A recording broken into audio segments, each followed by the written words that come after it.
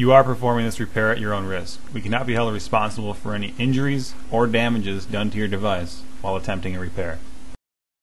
Hi, and thanks for tuning in. In this video we'll be demonstrating how to replace a cracked front glass and digitizer on an iPhone 3GS.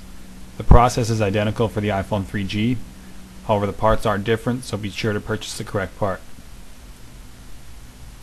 For this repair you want to be sure to purchase the part that's going to make this repair the easiest. Now in our case, this is all we sell at GadgetMenus.com, is the entire front assembly.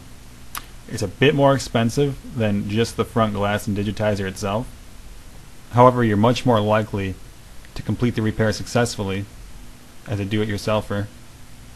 It's going to be a cleaner repair, and it's also going to take you 10 minutes as opposed to an hour.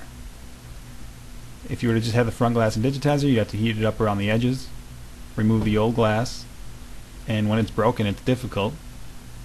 Apply a new adhesive after removing the old one, and then attach your new front glass and digitizer. And there's a rubber sealer on the edge, which is definitely going to get damaged while you're removing the old glass. So spend a little extra to purchase the full front assembly and do this repair right. Alright, so we'll go ahead and get started. Set everything aside except for your small Phillips screwdriver. So we're going to remove two small Phillips screws near the bottom of the iPhone on opposite sides of the sync port. And you want to keep these in a safe place because those are essentially the only thing holding the front assembly in place, so you don't want to lose those. Now that those two screws are removed, we can go ahead and take our suction cup, and we're going to want to put it near the bottom by the home button in a place where there are no cracks. Now depending on where the cracks are located and how badly cracked your screen is, this could be difficult. But you want to open it up on an angle as shown here, because there's still three cables attached near the top.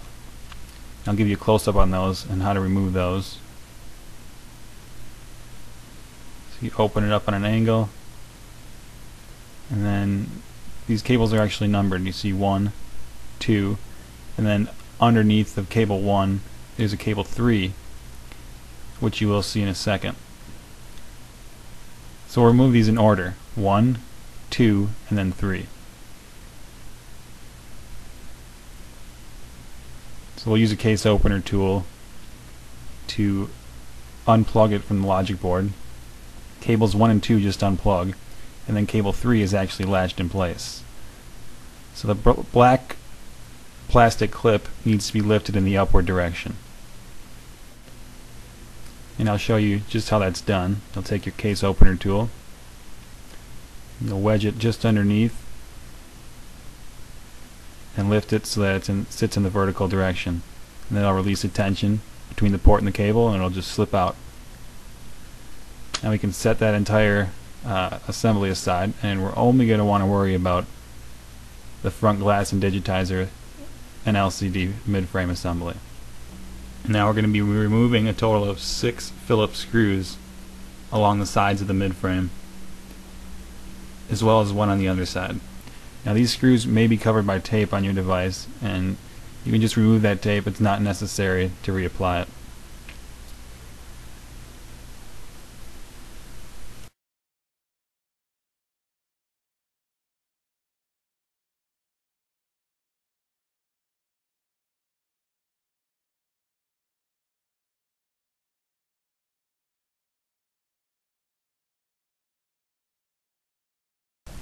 Now for this next step, you're going to want to be really careful so that you don't end up cracking the LCD screen. You're going to want to wedge your flathead screwdriver in between the front glass and digitizer assembly and the LCD frame assembly. And this will allow you to remove the old LCD screen so that you can put that in your new front assembly. Once we've freed that, we're going to want to pull the LCD screen away as shown.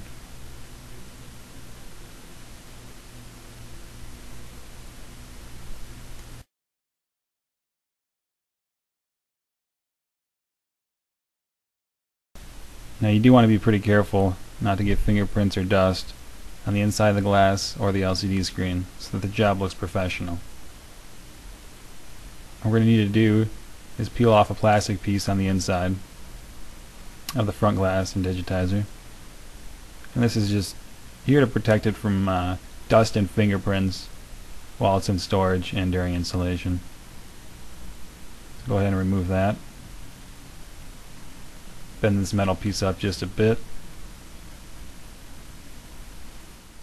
And this Phillips screw is just an extra. You actually don't need it because you already have the old ones. And we'll take our old LCD, slip it beneath the metal clip, and put it back in place on the new frame. And once that's done, we'll go ahead and reinsert the 6 Phillips screws.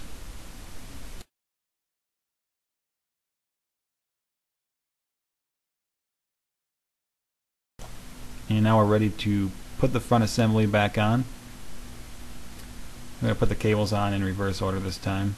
First 3, then 2, which goes to the front glass and digitizer, and finally the LCD screen cable.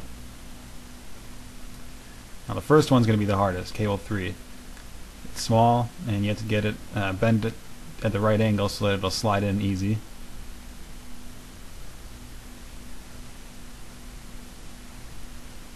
So once you have it in the port, flip the black latch back down in place, and now we'll go ahead and press the front glass and digitizer cable back into its place. Now don't force it, just get it in the right position and it should clip right back on. Now for the final one, we're going to have to set the phone down and bend it at a slight angle in order to get that cable on there, so otherwise it'll come off.